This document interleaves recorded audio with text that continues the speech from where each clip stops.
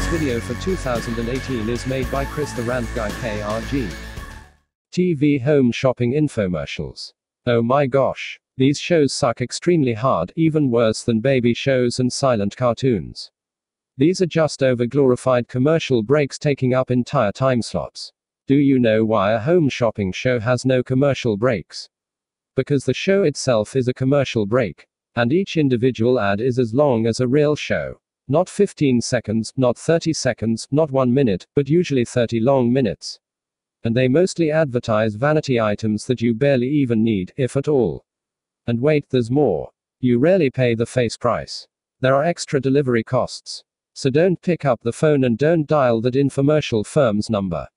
Hang up now. I do not know who likes or hates home shopping, but it sucks.